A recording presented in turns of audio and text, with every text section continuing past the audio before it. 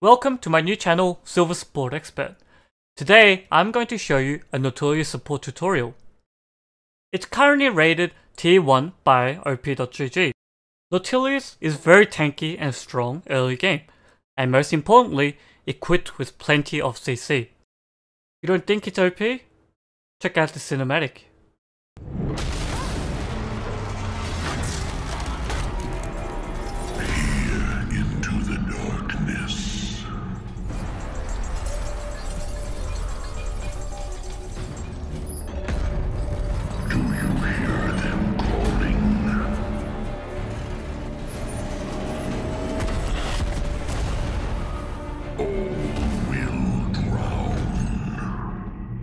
First, why I chose Nautilius. Our first pick was Lucian.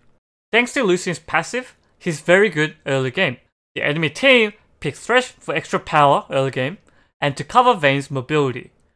Our team picked Orianna, a teamfight champion.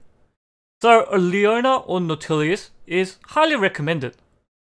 But Thresh can knock back Leona from her E engage. So I decided to play Nautilius. The enemy team picked Neeko and Zoe. Neeko strengthens teamfights, and Zoe covers Vayne's long-range wave clear. We picked Malphite and Jarvan, a teamfight comp.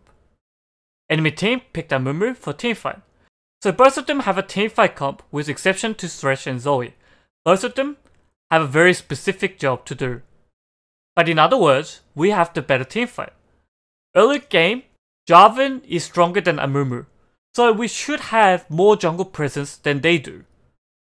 Top is in favor of Neeko, and mid is roughly the same. We have an early advantage on the bot side. So we need to snowball around the jungle and the bot side.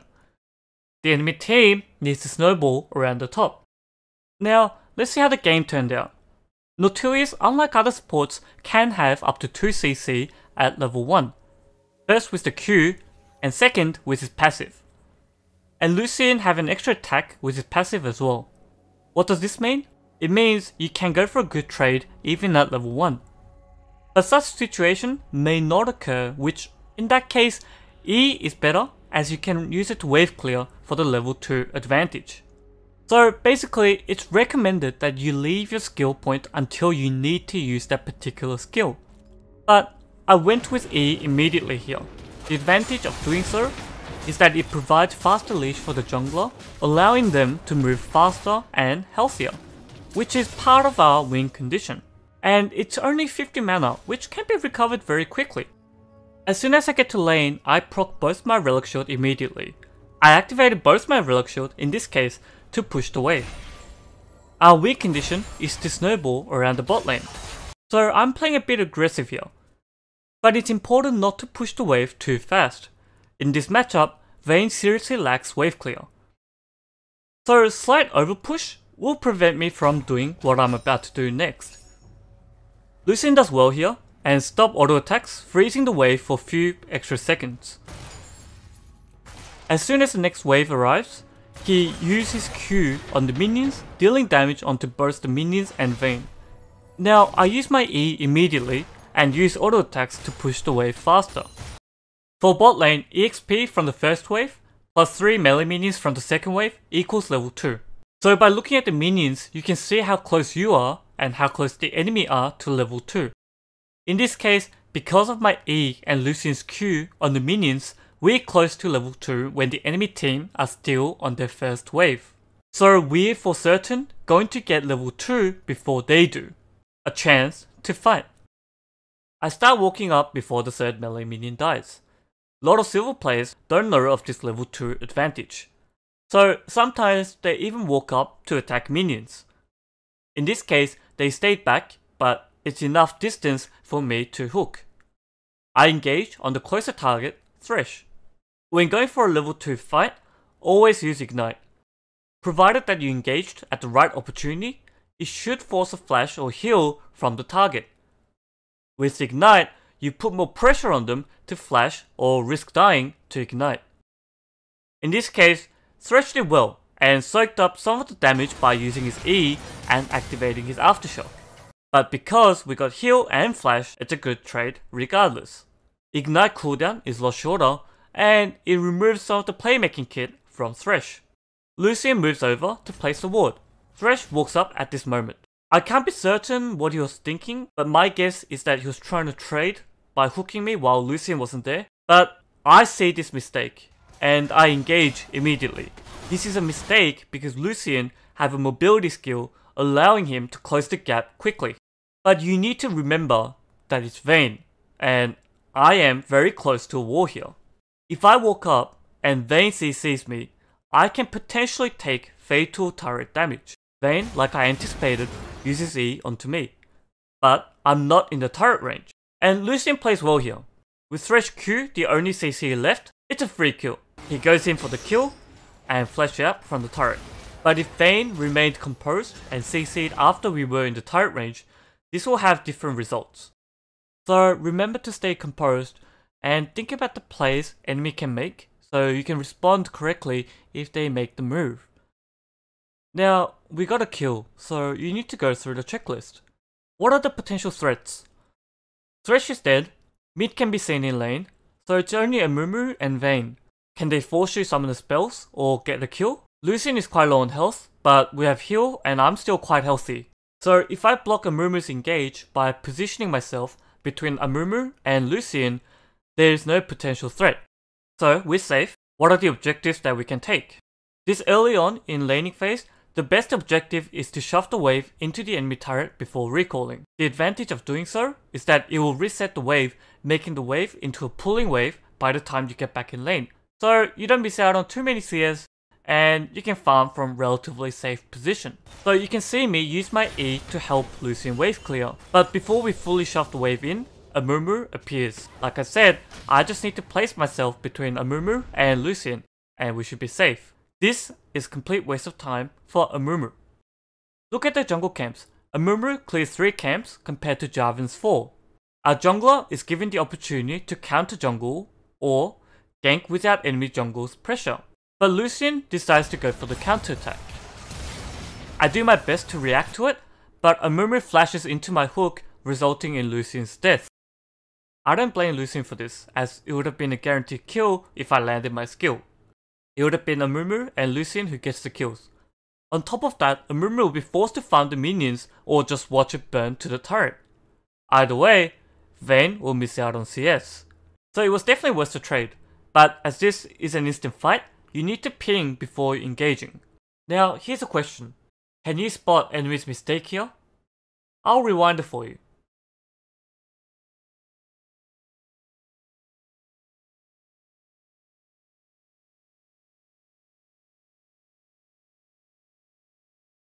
Did you see it? The answer I was looking for is Thresh's play.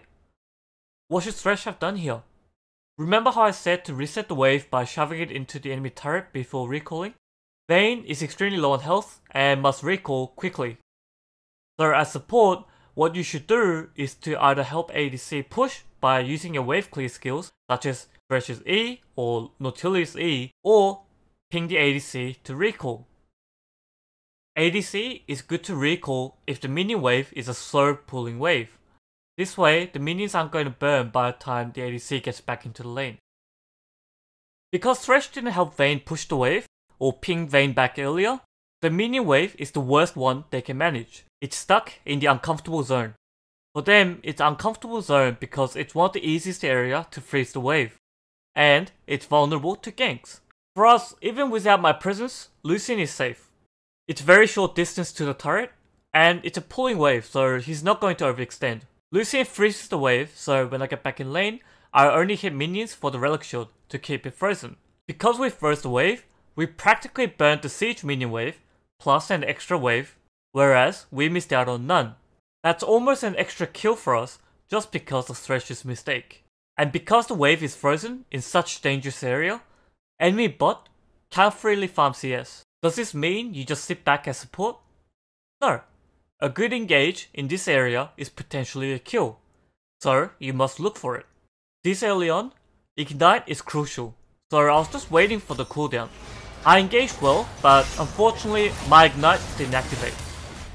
Ignite was the only difference between Vayne dying and surviving that. But good news is, Vayne is forced to recall, so it's free turret shield for us. Wait, stop there. Do you see the mistake here? I see so many silver players do this. They sit under the turret to get CS and EXP. But if the enemy duo is practically full health and mini wave is this big, it's very easy to dive. What I recommend to do if you're in Thresh's position is to gank mid or help jungler grab the scuttle. Look at different areas of the map. Now I get back into lane, but Thresh have been missing for some time.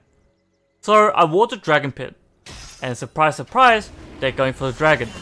Now you need to instantly look at your team and the enemy team's position and condition. Our mid just got a kill in lane. Jungle and ADC are both ahead. They're close to a fight, so this is a fight that we can win. Amumu engages onto me as soon as I show up, so there's practically no threats left. Now let's see this from enemy's point of view. They see a free scuttle and then go for the dragon. But they make 3 crucial errors here. First, Thresh should have looked at mid status before going for scuttle. If he and Amumu ganked mid instead of scuttle, that was a kill. Second, Thresh sees ward placed in the dragon pit and yet they still go for it. Mid is dead, bot lane is losing, and they don't even know of our jungler's position. Third mistake is that Thresh keeps lurking for the dragon steal. But Thresh doesn't have any mobility and we have Smite. The chance of him stealing is practically 0%. So it's waste of time just lurking around. Had he not, and instead looked for a play, Vayne may have not died, or maybe even get a kill on Lucian, using his flash. I got Bridge of Mobility. Remember the easiest roaming opportunity? It's when you have mobility boots and is returning to lane with the ADC. Get a habit of moving towards mid before returning to lane. If you think you can gank mid, go for it. If not, just head back down to team up with ADC. Coming from the side also opens up potential kills. Oops. No, that's the wrong clip. What I should have done here is to Q, Alt, Auto Attack. I wasn't certain whether I can change CC perfectly. Like this.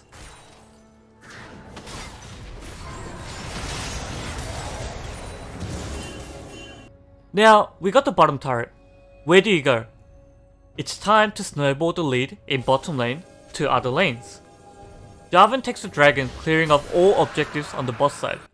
There's no point sitting in bot lane when there's no objective to take. League of Legends, it's about taking objectives, not CS. Our mid just died, so Lucian covering the lane, where there's also an objective to take, is really good move. I see Amumu heading top, so I ward the top side so that laner can stay safe while we siege on mid.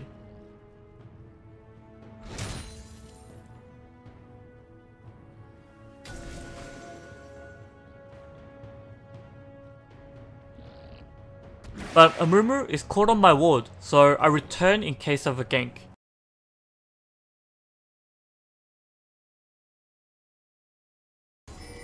Malphite comes into range, so I engage with my ultimate, allowing me to CC chain with Q and auto attack. But it would have been better if I Q'd a bit later for the gap closing. In the meantime, Lucian grabs the mid turret and heads for the next objective, the top turret. Nico is without mana, so it's a free kill. Unfortunately, Lucian rushes this a bit. We have a minion wave arriving, setting up for a perfect dive. But he opens up early with his ultimate. I go in to tank the turret, but Nico's W changes the turret aggro, resulting in both Lucian and Nico dying.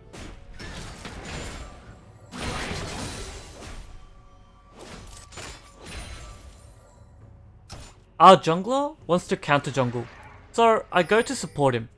I already helped Orianna push the lane with my Relic Shield and E, so Orianna is free to roam with me.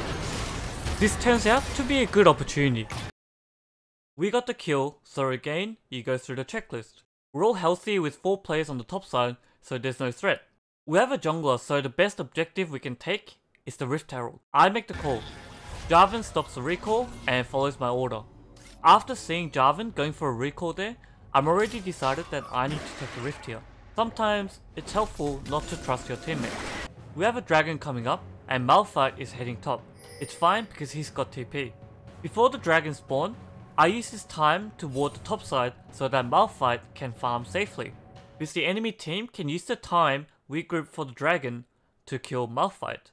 I ward the 2 paths here because I know the camps aren't up yet, and I ward the jungle camp at Krugs to check for Amumu. But Amumu is seen on boss side. Everyone is inside. I immediately ping for Nico. However, I'm too far for the dragon and without ult.